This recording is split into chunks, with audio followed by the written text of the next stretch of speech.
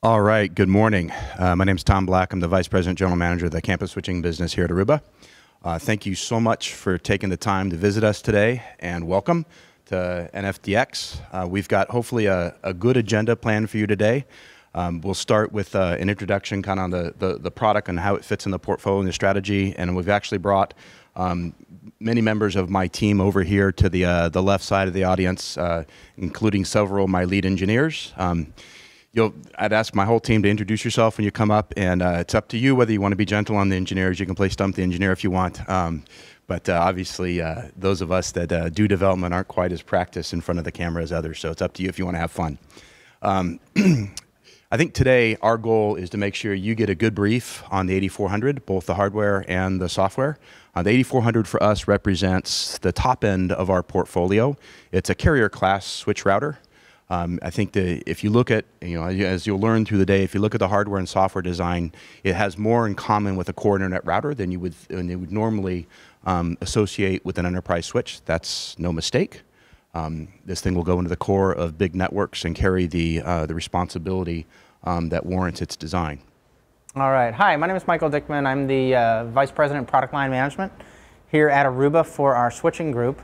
And I really wanted to frame the day about talking with why are we here, right? So it's important to get into all the bits and bytes, which we'll do, but wanted to say, why did we decide to attack the campus core? And what do we think is needed there? So I'll go through a little bit around some of the context. So starting with a lot of these trends that we hear about all the time, mobile cloud, IoT, and just frankly data explosion, these things are affecting all areas of IT. And so what we've seen is, certainly at Aruba, especially mobile cloud, and then moving into IoT and some of this data explosion, there's a need for change across the board. As Aruba, we've definitely tackled this at the access layer. So what's different from a user perspective? And in general at Aruba, we look at how is that user experience up, rather than kind of network topology down, and what's the right way to architect that.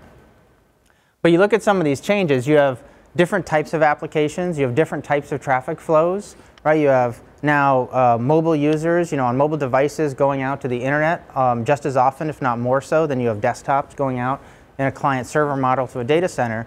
And the question is, what's changed and what's different there?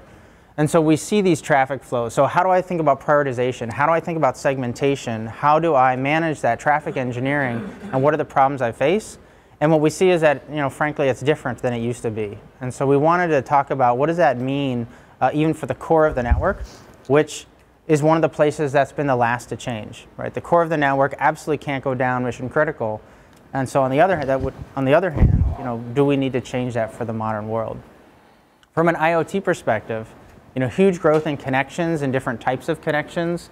There's different protocols, again, different traffic patterns, and also a different level of security exposure that's coming with IoT. And so again, a question of can the core play a role in helping solve some of those issues? Today, frankly, it doesn't. It doesn't typically play a role. And can we do a better job of bringing that in?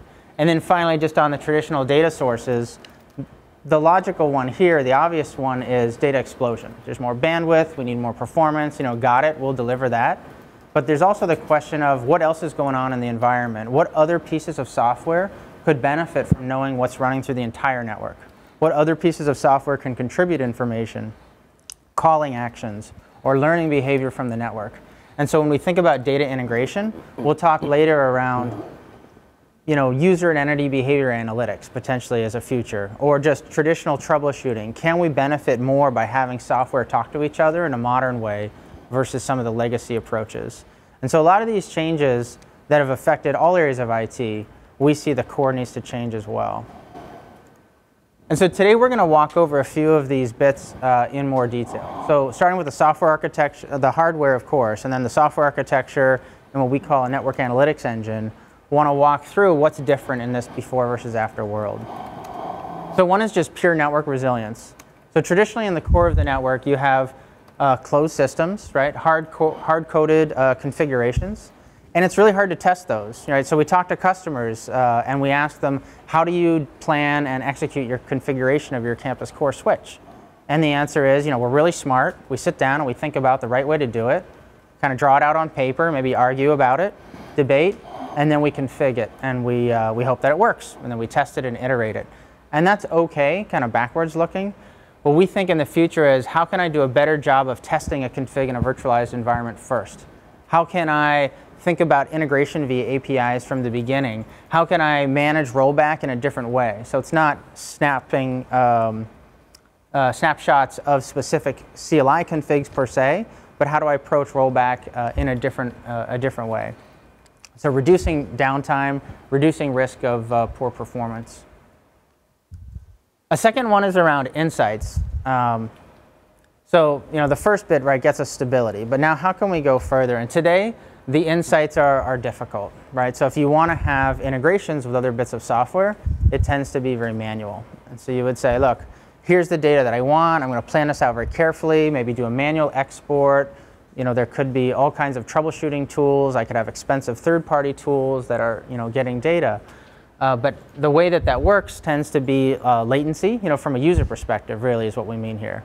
Right? And so you have to have a human go and decide what to look at, when to look at it, where to pull it, where to send it, and that can be a difficult and challenging thing to be really ahead of some of the problems. And so what we'll talk about today, and this is one of the things personally I'm most excited about, is what we're calling here rules-based live streaming of data. And what we mean here is, before the problem has fully realized and before the human gets to start troubleshooting, we're already, as the network, contributing to that troubleshooting and visibility problem. And so even before you get there, you can say, look, I've seen this before, and I've set up rules around what I want to monitor, and I've set up rules around what diagnostic actions I want to take, and the network will start taking those obvious actions automatically. So when the human arrives, you can start with machine-aided troubleshooting. Well, it just feels like visibility fabric to me.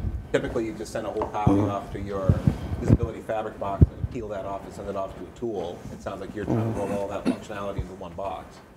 So the short answer would be yes to that. I think one of the challenges is, in terms of today, do we want to mirror everything we're doing to some other service that has lots of expensive computing power and then have that, chunk through that and try to do some analytics, and so if you want to call that a visibility fabric.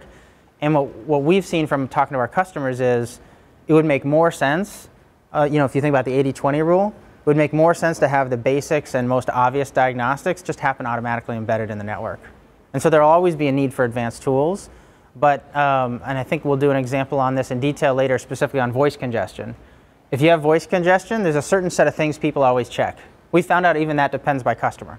But many customers will say, did I screw up my config and do I have the wrong traffic in the voice queue? What about other things like CPU and memory utilization? Who are my top talkers? There are things that are always checked. Can the network just automatically check those rather than mirroring everything to an external service or waiting for manual troubleshooting or whatever else is the option? So really bring that more directly into the flow in an automated way. And again, there's a tool set here that's doing that. Those fundamental analytics, those things that you want to check. Absolutely. That everybody wants to check. Absolutely. Yeah. That's a great point.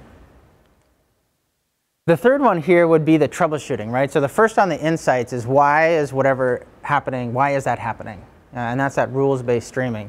But can I do even better on the troubleshooting?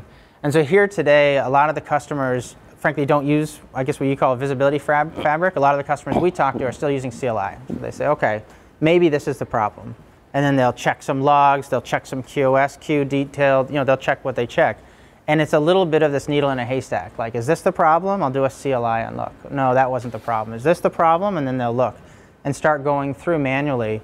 Using a visibility framework, we still find ourselves having to run show commands and having to go and do that because when everything works, it's fine. But when things don't work, that's when we need to get our hands dirty. That's exactly right. And what we see is the way those hands are getting dirty today is actually still manual CLI, because that gives us comfort, because then we know exactly what's happening. Well, it's because it's the only way we can do it. And it's the only way we can do it. Exactly.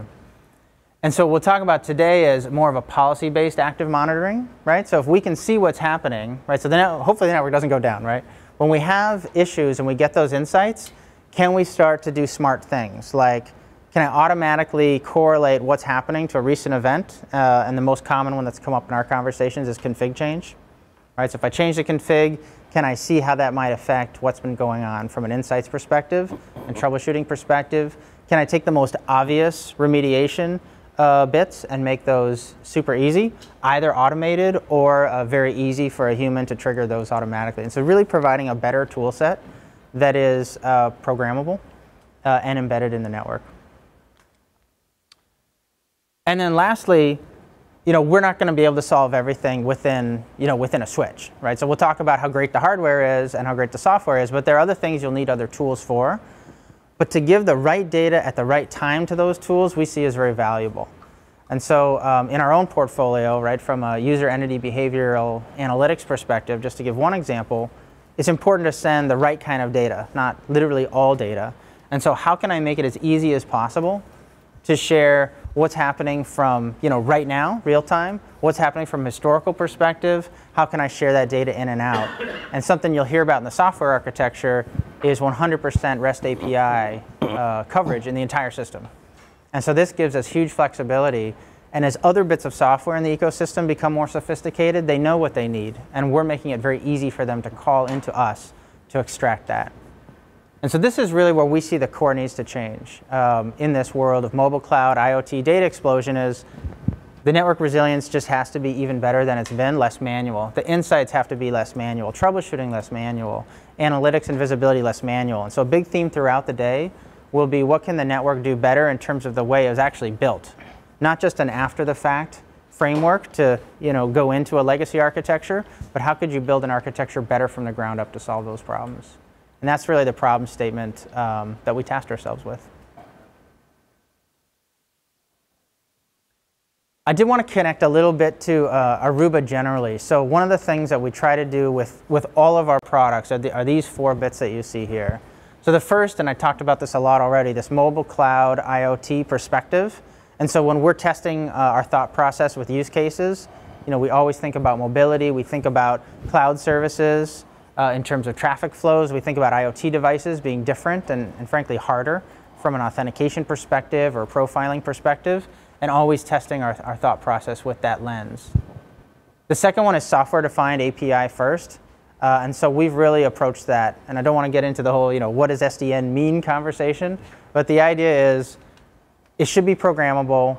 We should start with well-structured elements in the way we do the architecture. It should be easy to understand, for sophisticated programmers, for sophisticated network engineers, and for other pieces of software, and very easy in and out. The third one is open and multi-vendor. So I want to make sure I do hit that very clearly. That's something that both Aruba and HP historically have always committed to. And so the protocols that we use, the structure that we have, and the availability to other systems will always be open. And we'll always engage very happily with the multi-vendor scenario. That's something that we believe is very important for our customer first, customer last culture. And then finally, security driven. I think we'll get into more detail here into software architecture. And so this has two places that it'll affect the core. One is, can I trust the infrastructure itself? And the second is, how does the infrastructure help with security? Right? And so I want to be a censored enforcer, and I also want to be a trusted piece of that architecture. And so we really build that in. I think Aruba for a long time made its mark as secure mobility, not just mobility. And we really want to think about secure networking, not just networking. All right, so getting a little bit more into, all right, so what about a core switch? There's some things that are absolutely required, and we will deliver these. We'll consider these table stakes. Rich protocol support, a good HA model, some virtualization in the way you manage for both simplicity as well as resiliency. Obviously, this, sizing, speeds and feeds, the performance, et cetera, we have to have that. And so you'll hear we're obviously in the multi-terabits, got very high performance line cards, a lot of future proofing there, a great hardware model around HA. Also the basics around software. So all of that has to be there for any core switch in today's world. And then the basics of a security infrastructure around that. And that's important, and we're going to deliver that. But what made us decide that this was the right time for Aruba to get in the campus core was solving some of those problems I talked about earlier. Right? So you think about some of the emerging requirements, automation, the analytics of visibility, that network assurance. Programmability is that big one that's both intimidating and exciting, and we'll talk about that a lot more today. And then the seamless to service deployment. Right? So one of our customers, for example, said, look, our core switches today actually do have enough bandwidth. We're not facing a bandwidth problem, but when we tried to roll out a new video conferencing service globally, it failed. We had to manually configure everything separately and whatever, I don't remember how many dozens of locations they had. They had no way to automatically plumb the infrastructure. They had a very difficult time troubleshooting problems as they came up. And interestingly, a lot of those were finally identified through that needle in the haystack CLI command experience in the core. And so they said this would really kind of address that. And so it's these emerging requirements on top of those table stakes that we really want to go after. And so we'll spend time on that today. And then finally, you think about Aruba overall. Aruba very strong in the access layer, right? So access, wireless access, wired access. We even have an outdoor component. We have controllers, et cetera. We've got all that in the access layer and to enable. But really a ton of investment in software, and you'll hear about that as well now from the core. From network controls, network management to policy, but also new areas like this behavioral analytics, looking at the cloud and location services. And so when we think about the core fitting into Aruba, how do we make that as much as possible provide additional value to those software assets and leverage those software assets? And so that again is something that when we take this approach of programmability and automation, it actually helps us make those integrations easier. And so really looking at this as the natural extension of an Aruba architecture overall. So specifically today, we're going to talk through three things: a box, an OS, and an analytics engine. So the Aruba 8400, which I think we will actually see later, is that hardware switch, and then Mike Fry in a moment is going to go through a lot of the details. We're really proud of the way this thing's come together. Mike's going to go into a lot of details of the way it's built, but really a very high quality hardware device. It's obviously a chassis switch, gives you a lot of flexibility, dual management modules, line card options, and so on, and you'll hear all about that. Aruba OS CX is the Aruba OS version that we're using, purpose-built for the campus core.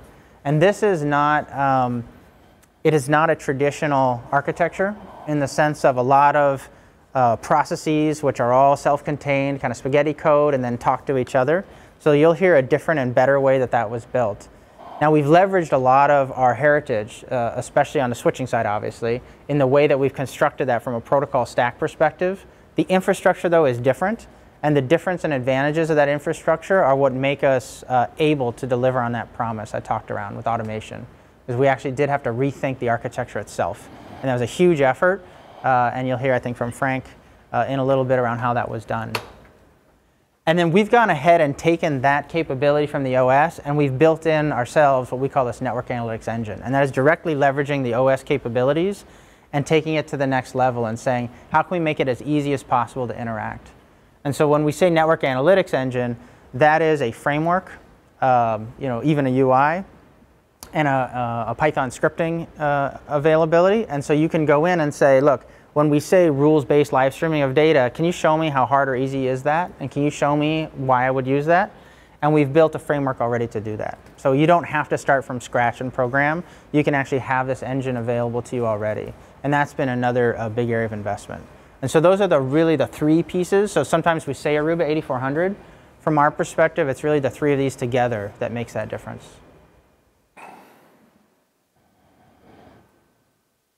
And so just to close a bit, robust platform, right? That's the basis. But we're really trying to think about a lot more in terms of capability. So this microservices, delivery, and integration. Sometimes Tom, who introduced us a moment ago, will say, this is actually like a piece of cloud software. It's a modern piece of software. It's not a hardware platform that everything else needs to build off of. It's a modern piece of software that has the right integration, and even within its architecture, a microservices approach. And that's a different and better way to do things. Automation based on policy, talked about that. The insights and visibility, you'll hear a lot about not just visibility of what's happening right now, but visibility around what has been happening even before you arrive to the console to start looking at it. So that concept of history, or visibility fabric, Ethan, as you talked about, with memory, that's actually built in. The network assurance, not just from a hardware perspective, but software, and how we can assure on that from the beginning to the end. Right, so when I'm planning the config, testing the config, rolling it out, doing rollback, doing troubleshooting, at each step providing more and better software tools. And then finally, as a sensor, one of the things, again, that customers have told us is it would be really nice to have total visibility of the network. Right? Everything's going out to cloud, everything's going to the internet, we still have things going to the data center, but really the core of the network sees everything. And so how can we leverage that more than is being done today as a sensor to provide that total intelligence? And so that's another piece. So it's all of these together that we want to drive. And I just wanted to close a little bit. I don't know if some of you have been around Aruba a little bit. We have what we call customer first, customer last culture. And this is really important to all of us. Obviously this means we listen to the customers and we try to do feature requests and be responsive. But it also means we think about that customer at every step. So what's that customer's need? How do we put them first in our development process? But also after the fact, as they've already rolled out the capabilities, how do we make sure we still keep that customer in mind? Not just service and support, but from an ongoing development perspective. And so one of the customers that's already deployed the Aruba 8400, Tomball School District, this is in Texas, they see a lot of benefits here. And you'll notice what they talk about is that automation and programmability is letting them do more with less. I mean, you can imagine a school district, they don't have an unlimited IT budget, they don't have a ton of people. And so doing more with less matters. Monitoring and analytics, that reliability, and really it came down to this reducing of manual touches. So you have a lot of smart network engineers out there who know how to solve these problems, but frankly it's just taking too long. And we think the reason for that is not enough tools and not the right set of tools. And so we're real happy to be part of that and extend what we've been doing on the access layer into the core. I've actually got a quick question for you on the description of the product literature. You describe it as carrier class. I come from a carrier background, so I'm just curious, within the context of Aruba, what does carrier class mean as it relates to the 8400? What are the attributes that define it as carrier class? So what we mean most directly is the hardware quality and redundancy, and also the software that sits behind that. And so you have multiple levels of redundancy. I think when Mike comes on, he'll go into some details there. But the short answer would be that you have a lot of redundancy built in every layer. And it's done in a way that is more robust than some of the older approaches into the campus. And so that's what we mean by carrier class, would just be that level of redundancy, resiliency, both in hardware and software. And so then Mike can go into the details of some of those bits. Okay, thanks. Yeah. The reason we think that's important to customers in the enterprise is just that mission criticality of the network. I mean, it's been high for a long time, but we really want to emphasize that we've paid a lot of attention to that table stakes piece around resiliency and reliability. I mean, it cannot go down. And so that's why we have invested the time and cost to make that happen.